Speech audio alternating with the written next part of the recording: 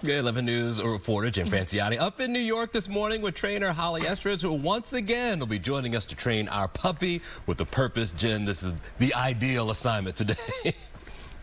I mean, honestly, it couldn't be any better, and it's great to see Holly again, and it's so awesome to be working now with the Guide Dog Foundation. They, of course, are the sister organization to America's Vet Dogs, and when last we saw you, we were all saying goodbye to Brooksy. Yeah, but Brooks is doing great. I've seen Brooks and Jessie. We go swimming at Pet Depot, and it's like they're the perfect team, so I'm so excited about that. And then you've been busy since pairing up Brooks and Jessie together. You actually raised another dog, Jackson. We got a new puppy for the America's Vet Dogs. His name is Jackson, and we had him for 11 months, and yesterday we dropped him off for his formal training here. Wow, so talk about full circle. Not only did she drop off Jackson, she got introduced to our new puppy with a purpose, and you're going home with the puppy tonight, which is great. Yes. But you also had another reunion yesterday. You got to meet up with Georgie and his person, Nancy. Yeah. Yes, and George is a guide dog. Yep. He's been with Nancy for 3 years, and they are the most amazing team. Seeing them work together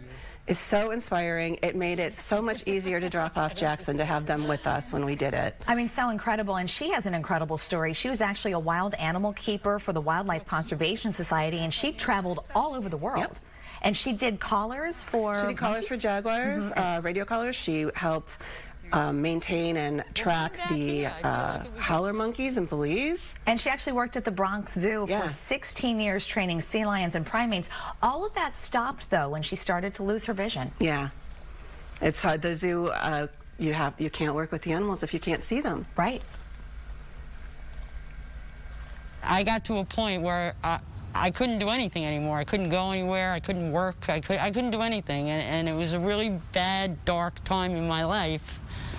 I really didn't know what I was going to do, and I applied to the Guide Dog Foundation, and Georgie has changed my life in so many ways. I wake up every morning just, okay, what are we doing today? Every day is an adventure with this dog. And in fact, Nancy says that she walks anywhere from 4 to 12 miles a day with Georgie, and they go everywhere together. It's crazy. I love following her Facebook because she posts pictures in Coney Island, all over Brooklyn. It's incredible. And they're such a great team. And they walk so fast, I can't keep up. It's crazy. I mean, incredible. And she says that sometimes George even makes the decision where they're going for the day. And he now even knows, apparently, where to stop on the different circles they have for social distancing inside stores. I mean, he's just that smart. He's that smart, and Nancy works amazingly with him, and he knows everything. She's like, do you want to take the bus today, or do you want to walk? And he makes the choice. And we're going to be talking about the Guide Dog Foundation all morning long and what they do, and their really mission to help people gain their freedom back, really, once they lose their vision.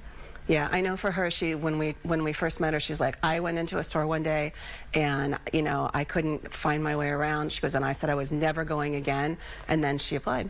Which is really incredible. There they are.